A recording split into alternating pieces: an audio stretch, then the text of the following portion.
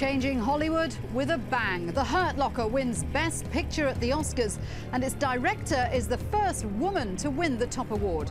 But what are the politics behind the success? And how does the film industry reflect or shape the real world? This is Inside Story.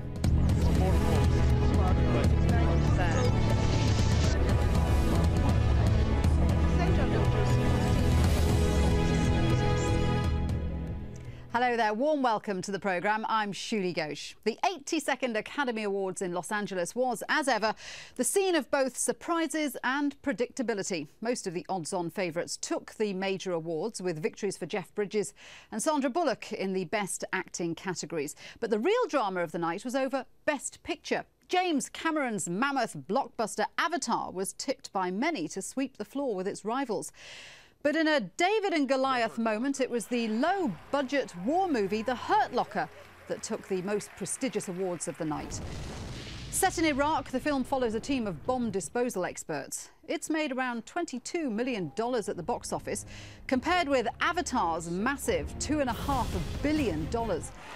It also cost a fraction of Avatar's production budget, but while Avatar won 3 awards, including Best Visual Effects, The Hurt Locker took 6 Oscars, among them Best Picture and Best Director for Catherine Bigelow, the first woman in Academy Award history to take the prize.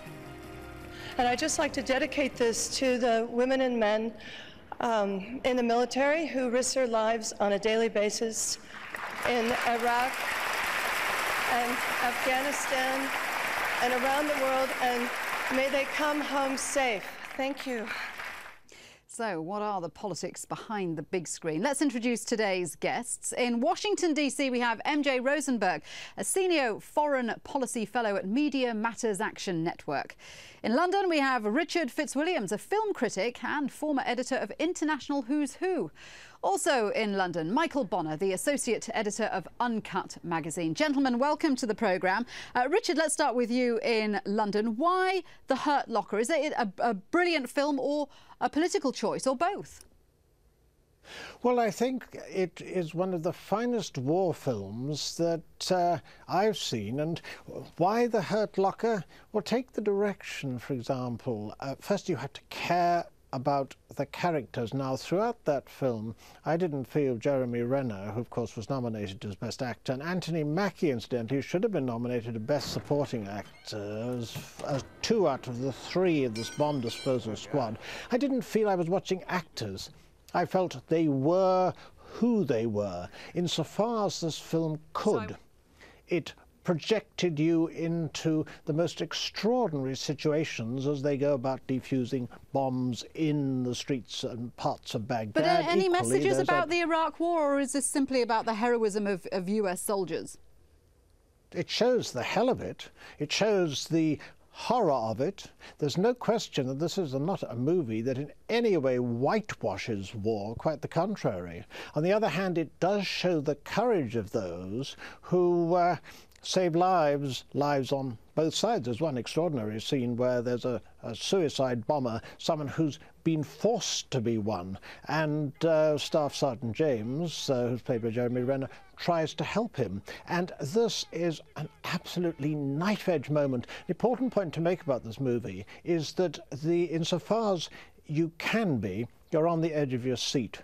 Whether it's a bomb that's being looked for in a car and that car has to be ripped to bits, or whether perhaps you're standing in the centre of what turns out to be no less than 7 bombs. Jeremy Renner's character is in this situation on one occasion, or in a prolonged scene, because the scenes take their time. This is the important thing, I think, about Bigelow's direction. She draws you in, and then, in a sense, you do suffer. You also are involved, and the desert sequence is extraordinary because snipers shoot 3 English mercenaries, and they are subsequently themselves shot at, and it is atmospheric, It has a realistic mood, but it doesn't preach at you. We've seen so many films dealing with most particularly Iraq, but also Afghanistan, and whether it's Redacted or Rendition, whether it was Lions for Lambs or even Battle for Haditha. Some of them were good, some not. But they had messages and they lacked conviction. This, I realized that I was being involved in it, that it was an extraordinarily tense film, that it was a deeply genuine film which was photographed in the most extraordinary way. The camera work Oscar went to Avatar. This was one of the moments of the night where I felt Barry Ackroyd really should have won. There's this amazing handheld photography. Well, let's bring Mike in, because I read your predictions before before the Oscars, and I know you really didn't expect The Hurt Locker to win, did you? I mean, I wanted it to. I think, you know, the caveat on that particular blog was that I wanted it to, but you know, I kind of felt at that point that the cumulative, you know, weight of Avatar looked, you know, very likely to prove unstoppable. I mean, I think, you know, it's interesting the point Richard just made about The Hurt Locker and how you classify it as a war film, because it is a war film, but you know, it doesn't at any point address the, you know, the geopolitics of Iraq. I mean, it reminds me more perhaps of the kind of films that Howard Hawks or Walter Hill would make, which became studies of men in extraordinary situations, and they were very much defined by their response to those situations. Do you think that was one of the problems with Avatars, that right-wingers felt it was preaching against the Iraq incursion or any US influence in another country? Yeah, I mean, I think that there is superficially, you know, a sort of left-wing agenda there, in as much as, you know, the white technocratic oppressive forces are up against the, you know, spiritual indigenous natives who are in touch with, you know, with the planet, and it kind of reminded me a little bit to some extent of revisionist westerns from the 70s, like Ulzana's Raid, but I think that Avatar ultimately, you know, was so befuddled once you got past the initial and very spectacular immersion into Cameron's 3D world. I think it became very kind of muddled, very superficial in the way that it addressed its politics.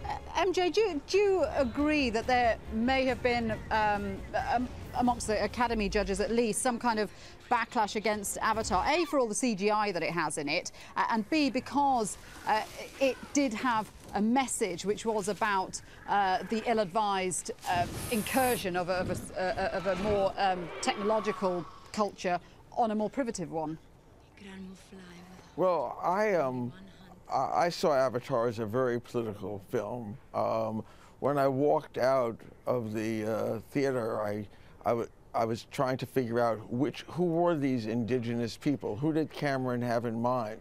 Immediately, I thought, well, it's obviously, to my mind, the American Indians. Maybe it's the Palestinians. Well, why does he have to have anyone in mind? Why can't he just make a jolly good movie about a bunch of blue people? Why does it have to be a message? Well, actually, he said in this week's Time magazine that came out yesterday, when he was asked if it was the American Indians, he said that it was, and he said, but don't forget about the indigenous people of Brazil with their forests being destroyed. I think he clearly had a political agenda in mind. I don't think, though, that would have had any backlash with the Academy, because the Academy is very liberal, even left-wing, particularly the newer voters who, you get to be a voter by working on a film that gets nominated. All these independent films produce all these extra voters, and these are younger people, and I would think more, no, I think we know that. Hollywood is very, very liberal and pretty anti-war. I think that, in a way, The Hurt Locker, the Avatar is a more traditional war movie in a way, to a certain extent. There's the good guys, who are the indigenous people, and there are the bad guys who look like Americans and are sort of are Americans. Hurt Locker, there's no, the soldiers are the good guys, but there's no country that is the good guys. It's not a traditional war film at all, in that you identify with the soldiers, but not with any particular yes, far cause. For that, don't you think? Far stronger, absolutely. I felt, for the point you've just made. So, Absolutely. Richard, No I mean, question do you agree that movies have to have messages? They can't just be entertaining? Of course, they can be entertaining, and you needn't have a larger purpose. I mean, I suppose technically Titanic was entertaining, the special effects were, but the script, I thought, was so wooden that I'm surprised the cast didn't float away to safety on it. I mean, I'm afraid that the entertainment in itself was what I think most people got out of Avatar, because you were drawn into this wonderful magic world of the planet Pandora and its fauna and flora and its mountains and its extraordinary flying beasts and so on. It's that side of it that I enjoyed. I saw the 3D version, and I have to say I felt a bit seasick after a while. Yes, but don't you think it's wrong that some cinemas are showing it in 2D, and you know, it loses its charm, and I suspect, if it's seen in that way. I mean, I think that the political message, the eco-friendly message, most particularly, this was what struck me, was that what Cameron was trying to get across, and I think that that's very much in tune with what he expected, and the Oscars would endorse, because Hollywood loves liberal issues. I mean, that will never change. But I also think that there were certain factors that could perhaps have worked against Avatar. We mentioned the fact that the Academy has a traditional side and that the computer-generated aspect of it might not have played for the movie. But also, there are certain types of movies that Oscar just doesn't fancy. We only 2 thrillers, 3 westerns, 6 musicals and 8 comedies have ever won, and no science fiction movie, and I don't consider the Lord Oscars of the don't Rings, really Return like of the King. sci-fi, do they? I mean, Star Wars missed out, E.T. missed out.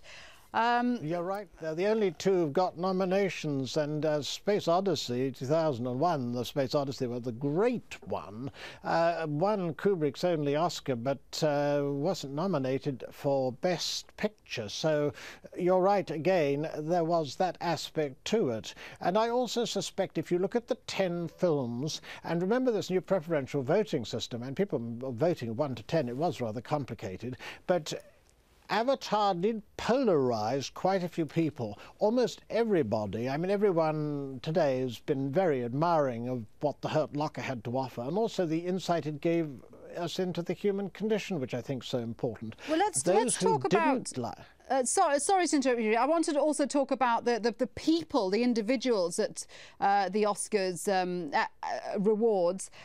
For example, the fact that Catherine Bigelow is the first woman to win Best Director. Also, this side of it, the Best Supporting Actress. In her acceptance speech, Monique, who won the Best Supporting Actress, paid tribute to black actors who'd come before her. This is what she had to say. First, I would like to thank the Academy for showing that it can be about the performance and not the politics. I want to thank Miss Hattie McDaniel for enduring all that she had to so that I would not have to. Tyler Perry and Oprah Winfrey, because you touched it, the whole world saw it. Mike, Monique was referring to Hattie McDaniel there, of course, the first black person ever to win an Oscar, and she did so in 1939. How far do the Oscars push progress in the wider world?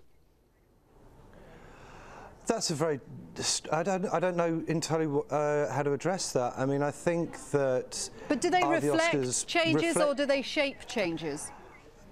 I think they reflect rather than shape. I'd never necessarily consider the Oscars to be remotely groundbreaking in that respect. I mean, the simple fact that it's taken this long to give a woman the best, director Oscar, you know, it strikes me as being very very reactive rather than groundbreaking. I mean, the fact that Catherine Bigelow became the first woman to win Best Director, I mean, that's clearly being hyped up as a very significant moment.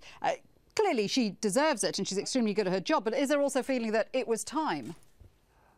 Perhaps. I mean, you know, I've been a big fan of Catherine Bigelow for many years, and I wish she'd won an Oscar for a couple of films previously. But you know, I think it's you know, it's the best film out there. It's the best director of the best film out there, rather than a decision based perhaps on you know, gender or colour or creed. What do you think, MJ? Do you agree with that?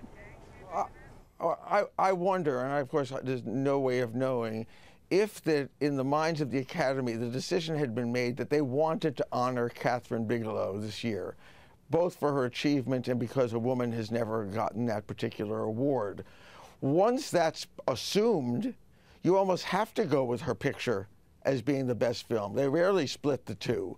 Best director makes the best picture. So I think that whole dynamic really played to her advantage. Hollywood is very slow. You know, when you think back, it was only in I think it was 1967, one of you can correct me, that Guess Who's Coming to Dinner, starring Sidney Poitier as the black man who marries Katharine Hepburn and Spencer Tracy's beautiful white daughter. It was hugely controversial, and I mean, it was like and the Sidney Poitier character, if he resembled anyone in real life as being utterly perfect, he was like Barack Obama. He was like a black man who was like, he was a physicist, he was a Nobel Prize winner. He was a man genius. anyone would want to marry their daughter. Exactly, and yet the whole film was about, could they and could we, the audience, accept him? And the answer won the awards, but it was like, it seemed by then, so you know, the civil rights movement had already crested by that point. And yet Hollywood was still asking the question, could a white family accept the most perfect black man who ever lived? Well, hold that thought, MJ, because I want to throw something else into it. Joel and Ethan Coen's latest film, A Serious Man, is about a Jewish professor, and asked what their response was to those who claim the film is anti-Semitic. Joel Coen said, "We don't really care, because it's just a given. When you get specific about a religion or even a region, somebody's going to get offended." MJ, do filmmakers sometimes play devil's advocate? Well, I think that the Coen brothers, you know, I think the Coen brothers are Jewish themselves. The film is about childhood to a large extent. It's about their lives in Minnesota, and I think that they wanted to do a film that was about people like them. It was not only, it was, I mean, Abe Foxman, who was the kind of very right-wing head of the Anti-Defamation League, which is a right-wing Jewish group, he said these films aren't anti-Semitic. You can't portray a minority group as having all its members being good people, because that's not true of any group, and therefore that becomes a form of bias itself. So I don't think it's an agenda, it's just reality. Go on, Richard. I was wondering on the issue of homophobia, the famous occasion when Crash suddenly came from, I thought, pretty well nowhere and beat Brokeback Mountain. There were a lot of people who felt that Brokeback Mountain was by far the better picture, and that older voters and possibly homophobia had influenced the voting, and I wondered what you thought. I absolutely agree with that. In fact, I have to say, I was so outraged by that my protest was not watching the show the following year. I mean, Crash is not a memorable. Yeah, Crash was not a memorable movie at all. It's an insignificant film, and Brokeback Mountain is a classic. I have to say, yes, it is a classic. And a lot of the winning films over the past few years have been quite grim, haven't they? I mean, Hurt Locker, No Country for Old Men, The Departed, Crash, $1 Million Baby. What is that about? Mike, is there something going on here? We like, particularly American audiences, like to be depressed? No, I think on the contrary. But I mean, I think, you know, we've been in an era over the last 6 or 7 years where a number of significant films have come out which perhaps have their kind of cultural origins in a different era of filmmaking, kind of 70s era of filmmaking, that kind of cinema of conscience that you associate, you know, with filmmakers like Scorsese and what you've got with that slew of movies is a throwback to a kind of more questing, more provocative type of filmmaking that I think, because the Academy are very liberal, because they like to perhaps hold up that golden age of movie making as being, you know, the pantheon, that they respond very positively to movies that they kind of see as being in that mould, which I think probably accounts for the success, certainly, of things like No Country for Old Men, which wouldn't have looked out of place as being, you know, a Sam Peckinpah film from the mid-70s, or I mean, there is some talk that some analysts say in America there's been a culture of fear, which has been propagated by the Bush administration after 9/11, and that's being reflected in Hollywood. Do you not agree with that? Maybe. I think that a culture of fear existing in Hollywood. Do you mean among filmmakers? Among filmmakers? Yeah. How do you mean that? Sorry, maybe I mistiinterpreted. Well, what I'm asking your is question, whether Hollywood is simply reflecting the sort of unrelenting pessimism in society, which has followed from 9/11. It's not my thought. This is something that analysts have put forward. Yeah, no, sure. No, I mean, I think you know that culturally artists are, you know, in tune creatively with things that are, you know, are in the air, are you know, currents in the air, and that is reflective certainly in films, and that ultimately is reflected to some lesser or greater degree with the Oscars. So certainly I think people respond creatively to incidents like 9/11 or the War on Terror, or, you know, going back to the Vietnam War, or wherever you want to, you know, place it.